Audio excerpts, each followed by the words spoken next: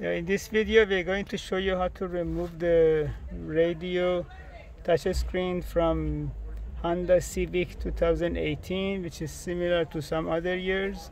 The tools that you need is this blue dashboard removal tool and the Phillips screwdriver. The removal is very simple, and we already made everything loose, by the way. This is just for the demo only. The first step, you remove this side panels for the center console, and as you can see, these are the clips. And now you remove the passenger side, and now you put your hand underneath the AC control and just pull it forward.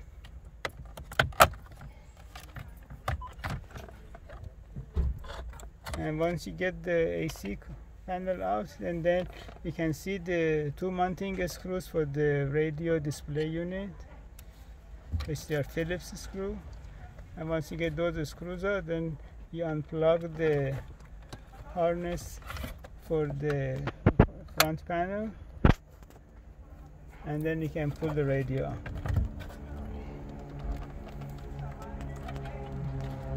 And if you need any repair for this unit, you can send it to High-Tech Electronic Services in Van Nuys, California, 818-785-8085.